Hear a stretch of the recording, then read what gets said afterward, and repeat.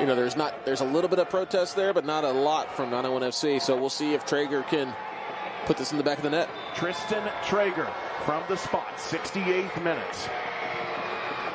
Drills it right down the middle, beautifully taken, and just like that, Monterey Bay FC have tied the match at 1 apiece.